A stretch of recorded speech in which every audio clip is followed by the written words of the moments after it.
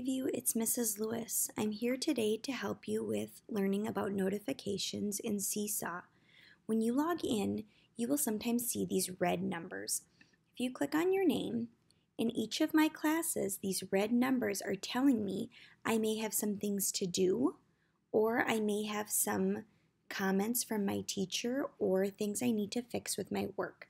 So I'm first going to go to my homeroom class, and I'm going to look at what I need to do. My activities often show me what my teacher wants me to complete, and that has 5 by it. That means I have 5 things that need to be done. When I click on my inbox, it also has a lot of numbers by it. Mrs. Lewis hasn't been checking her student account. So when I click on this, it will tell me, look at messages. I have no announcements right now for me, but I also need to click on this notifications tab right here. Then it will show me some people have commented, and sometimes Mr. St. Martin may have told me, oh, Mrs. Lewis, you need to fix some of your work, and this is where I would find it. Okay, he commented. Right here, Mr. St. Martin commented on my post. I can click on it to see what we did, and I could fix it.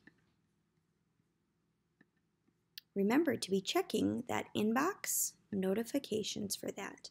Also activities to make sure I'm completing my work for my teacher.